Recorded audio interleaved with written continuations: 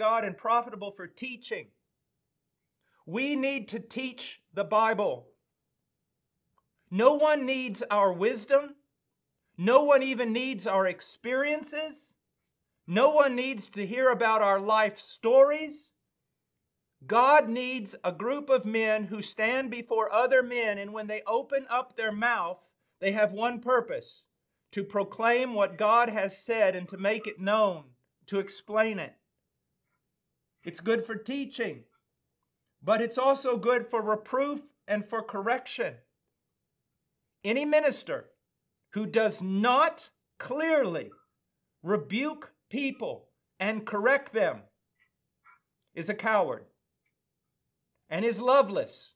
He loves himself more than he loves the people. He wants people to like him, and that's his goal. But we must teach the truth. We must also tell people they are wrong, and then we must tell people what they must do to be right. That is our task. And that is why, in many cases, the world hates us. Do you know why Europe hates Christianity, true Christianity? For the same reason the United States hates true Christianity. Because we're the only ones telling it it's wrong.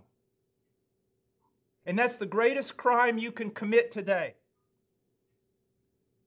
Christians, ministers of Christ that are true, are standing up and telling the world, you are wrong. And they hate us.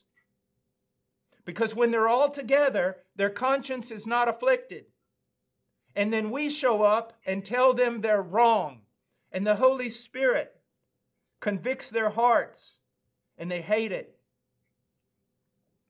That's why the two witnesses in the book of Revelation, when they die, the world is happy, because finally the Word of God is silenced and no one is afflicting the conscience of the world anymore. There's peace, because the witnesses of Christ have gone away. Now we can live in our sin and live in our rebellion, and we don't have to have any affliction of heart because there's no voice of God on the planet.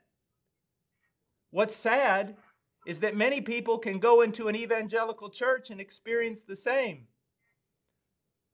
The minister may even teach good theology, but he never tells people they're wrong. He never corrects them.